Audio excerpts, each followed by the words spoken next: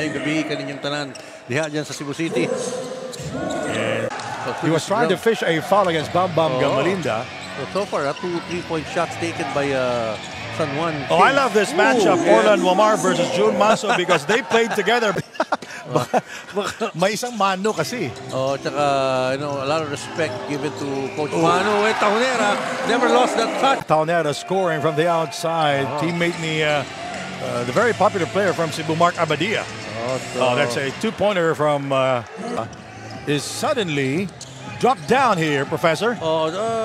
Inaasahan naman kay Bamba more than that. And suddenly this guy remaining in the first period, Orlan Omar trying to... Good nice pass, and Calisan will score down. A physical player, Professor. Maganda contribution ni Michael. That's a real interception. Wamar inside to Michael for two. Ayaw niyang magpapalit. Sabi niya kasi kumpleto yung mga layup. Kelly Nabong goes inside. Three-point play for Kelly Nabong. Open look, wide open three. Mojica misses.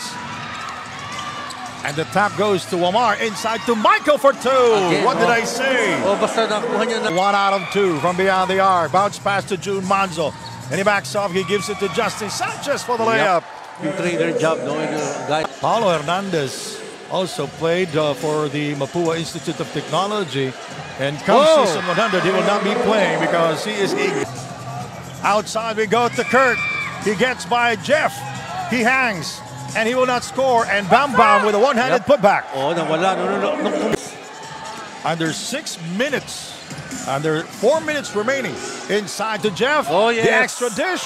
And Calisan with a beautiful 2 points. Just be the big man na talagang mag-i-station because Sanchez you just mentioned a team well associated with Senator Jinggoy. And Telo, Custodio, Ongteco, Cañete, and Flores for the Tigers.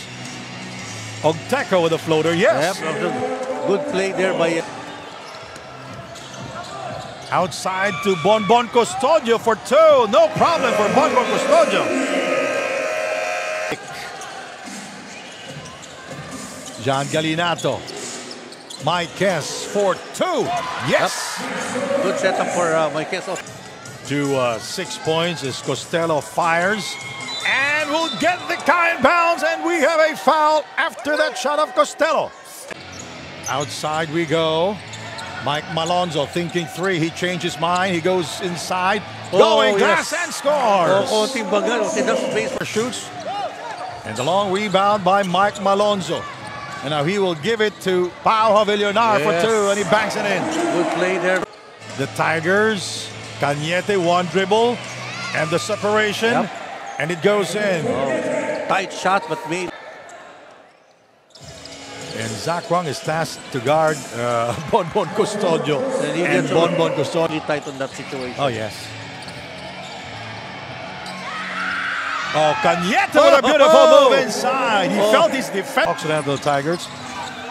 Wamar outside to Nico for three. Bang!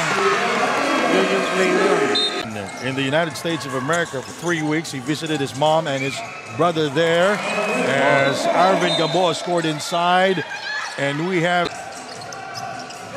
they're going to switch. This is interesting. Panganiban with a move inside. Justin Sanchez.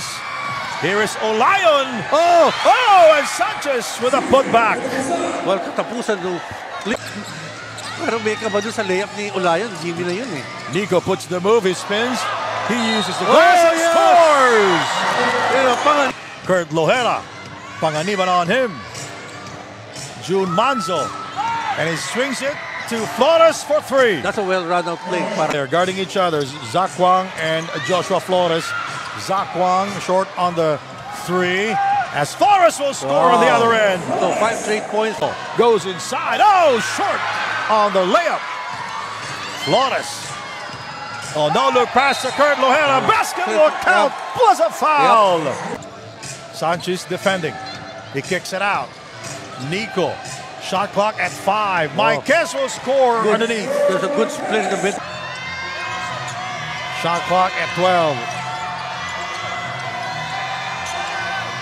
What a shot by Kelly Nabong! Woo! Yes. But that's gonna mean it's all psychological pagka ganun ng yeah. no? Bamba puts the move inside. Oh, yes. what a move! Lifting By the shot. veteran for San Beda years ago.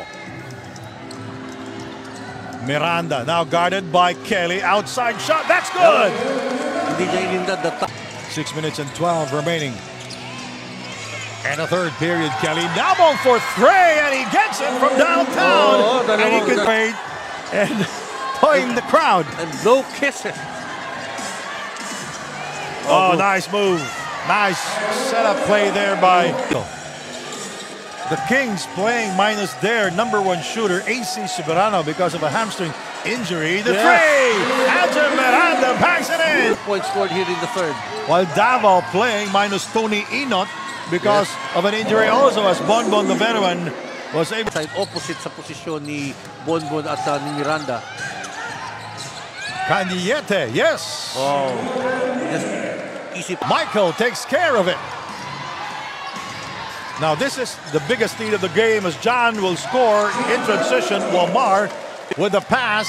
Ongteco is ahead. He goes inside, going glass and scores. Yep, over. Wamar now setting up the table. Nagkaroon ng switch Sandy dito. 4-3. Right on target. Orland. Now he is crowded by the Tigers. He gives and he gets. Yep. Tama ba? Tama. Binigyan niya yung bola kay Jan. Binalik din kay Jan sa kanya. Flores. Oh, what a shot by Joshua Flores. 10-4. Lost to Caloocan. That was the last time. And the three, that's Costello from down by 12. Or that's Marvin Taiwan. Scores a three-pointer from the corner. The last loss last year, Miranda. Mike Kess will score, but he hesitated for a while. The Caloocan Supremos. And they are on a 9-game winning streak. Costello gets by Miranda for two. Yes! Wow. Costello. Offensive set ng San Juan dito sa huling mga pagkakataon. CJ. Justin Sanchez spins his way inside for two! Wow. That's one for inside. Forcing the issue. Picked up by Michael. Picked up by Bam Bam. Flores will not score on the layup. He gets it back and will score! Wow, quick recovery. Ay, pinakabalak ito. 13 lang muna ng Davao. Mike Malonzo seeing action here. He goes inside, using the glass and scores. Ayos nila. Well, they're yet to play Binyan, SGA, CSB Blazers. The three, yes! That's a good movement of the ball. Down the lead to 9. And the crowd chanting defense. Flores will score! Well, he's so confident now. Ang bola sa kanya. Panganiban. Mike Kess. Yes, nice feed there by Nico. Lineup ni taken away by Nico. Panganiban will score on the layup. Ito's 2-possession game to.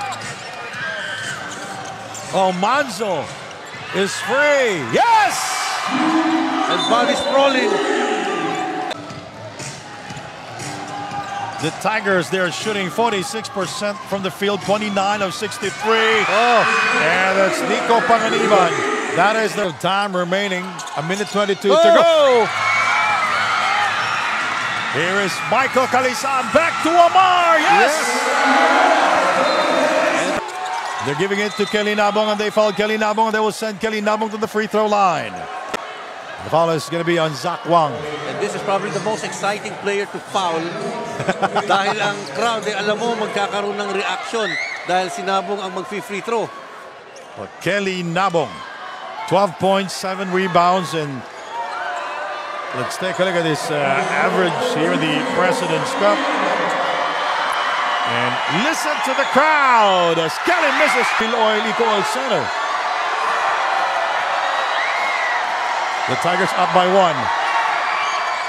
And he gets the second.